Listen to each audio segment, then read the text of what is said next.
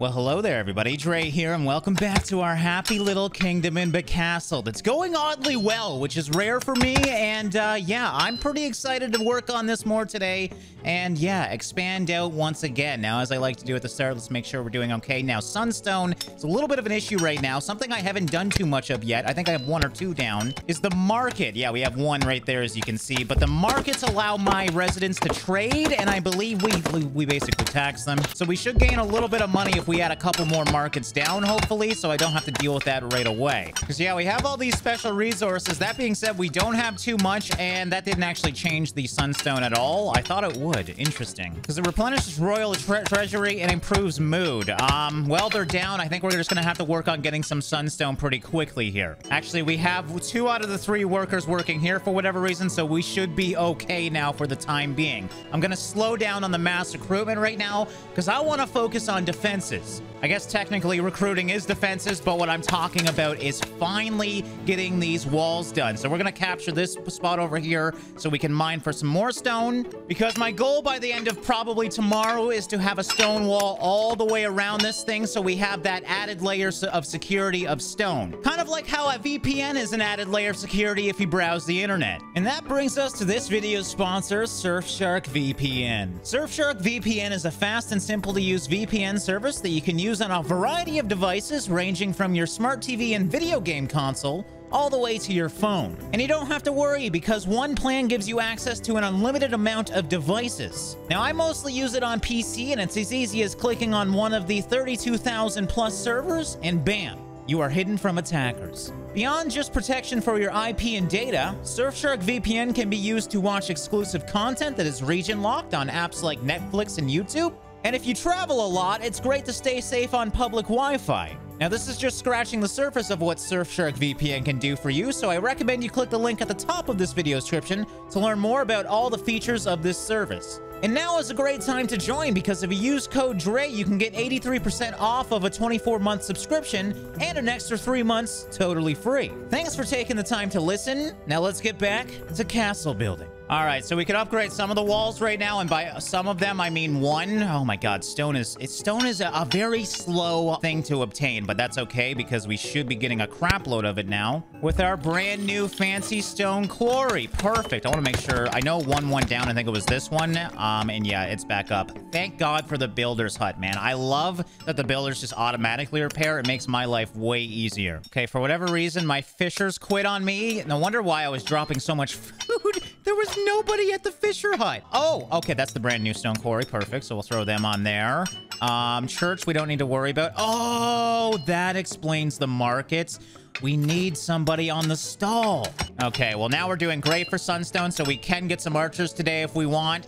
And yeah, we may as well do that because the only other thing we're really focusing on right now is stone. So yeah, let's just be careful. We don't want to go crazy with the sunstone because it's getting very hard to obtain anymore. I should actually kind of plan out where I want to go next for the sunstone. That being said, now that I've figured out the markets, we might actually gain a crap load of sunstone with these things. I don't know how many markets I can have down, but I'm going to go crazy with them because they're so easy to make. Oh, does it actually show me in the daytime whether they come? Because we have these blue torches here. That could be a glitch as well, but just because we see that, I'm going to take half my team and bring them over on that side. If I miss that and it's been showing me daytime where they're going to be coming, that makes melee warriors so much more viable.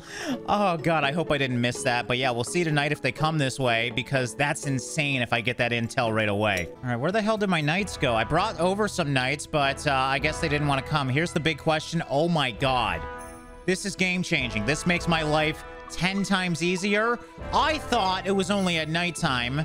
Well, that's a little bit embarrassing, so let's slow this down. I still didn't get my knights to come over. I thought they walked over, but only 2 of them actually came, so I think they got stuck in the city. Well, this makes melee units way more viable because I can actually do formations every night.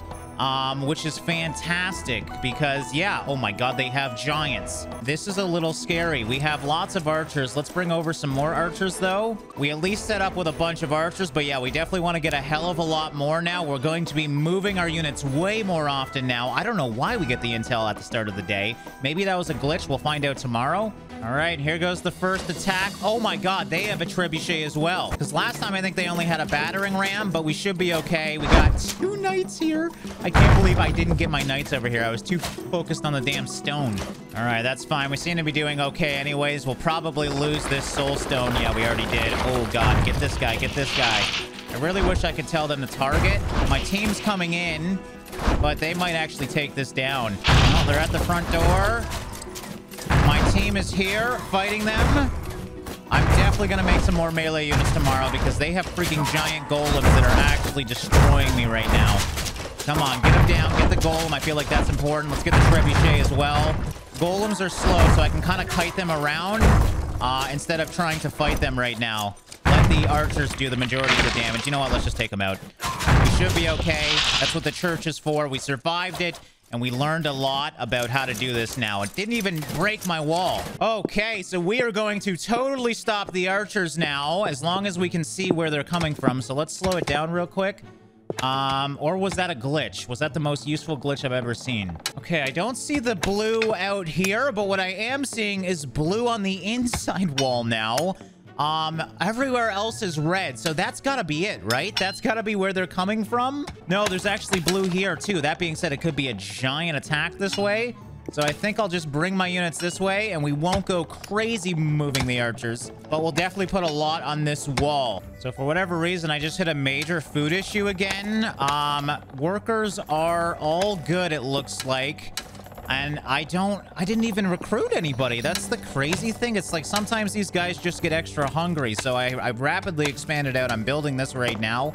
We might actually run out of food though, which I'm worried about my mood with that. We should be okay, but maybe I should prep and get some more food as well. I don't think I lost any food sources, did I? We have a hunting thing over here. You know what? How much wood do I got? I've been using wood. Okay, so we'll move over to the hunting in a bit. We actually have hunting right by us as well, so at least we can expand out to those two, but we should be okay with the one farm. I'm going in slow motion right now because I'm trying to keep up with everything.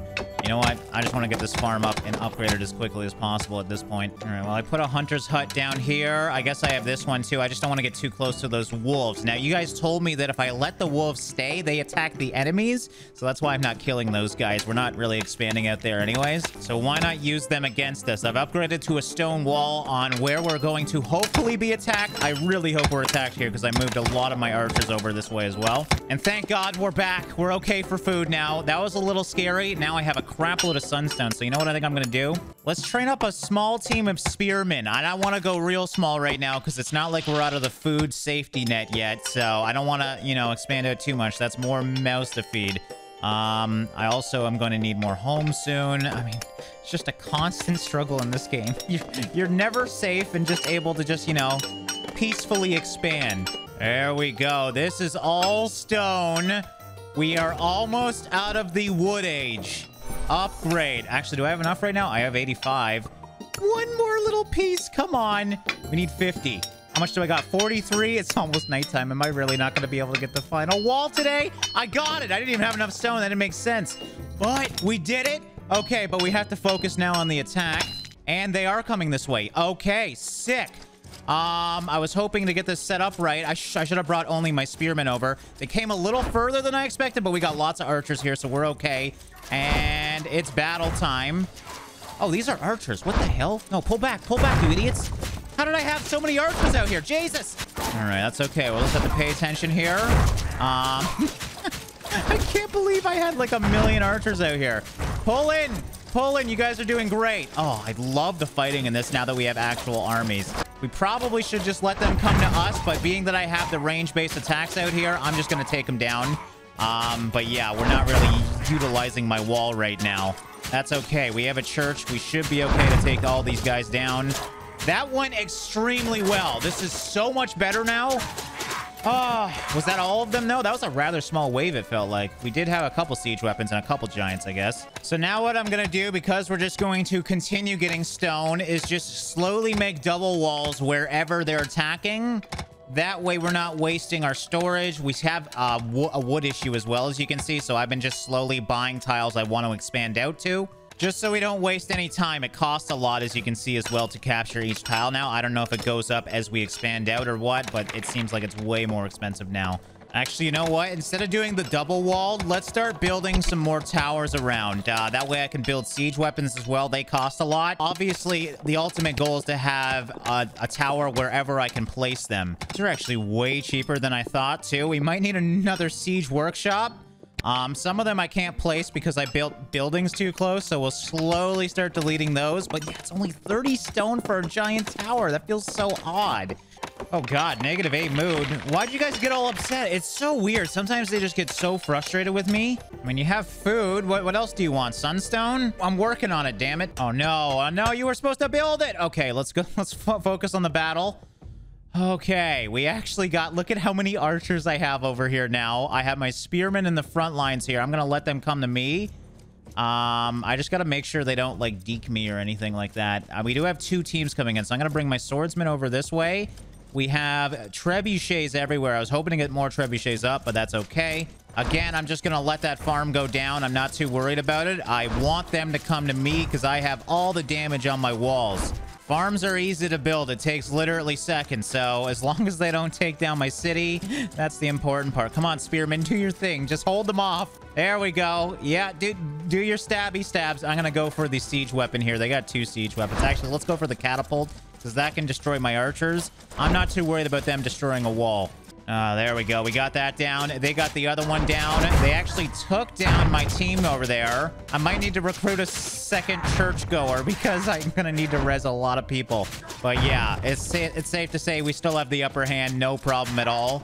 And I didn't bring anywhere near all of my archers over here. So we have a lot more we can push if we do need to. Oh, and they're coming in over here today. All right, that's exciting actually, because I got trebuchets everywhere over here, and we'll get one more up here in a second. I also love how I'm so expanded out now.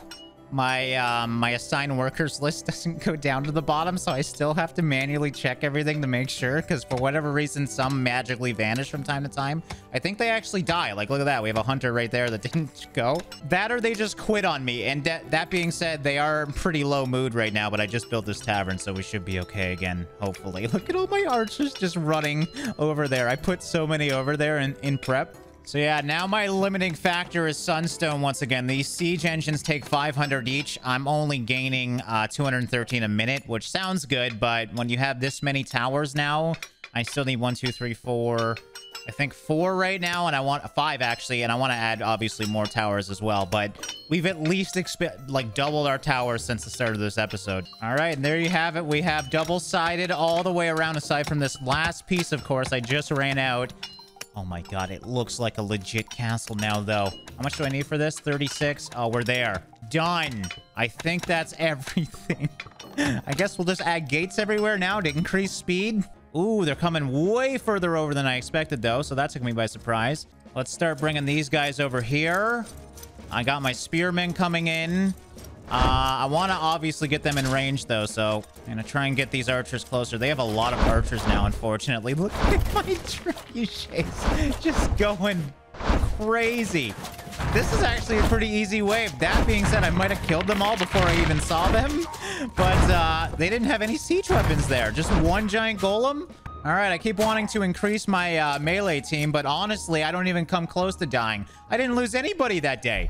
Why are these waves becoming easier? Am I just becoming stronger, I guess? All right, guys, and I think we'll wrap up this episode here. It is officially going way too well. I finally understand this very important mechanic, and that has helped me address the fact that I'm not going to need archers all around my kingdom. And yeah, we're in the Stone Age now. All we need now is a way to get more sunstone so I can advance out my military faster than they're advancing theirs. So I want to thank Surfshark VPN once again for sponsoring this episode. I hope you guys enjoyed this one. And yeah, as always, thanks for watching and liking, guys. I'll see you in the next one.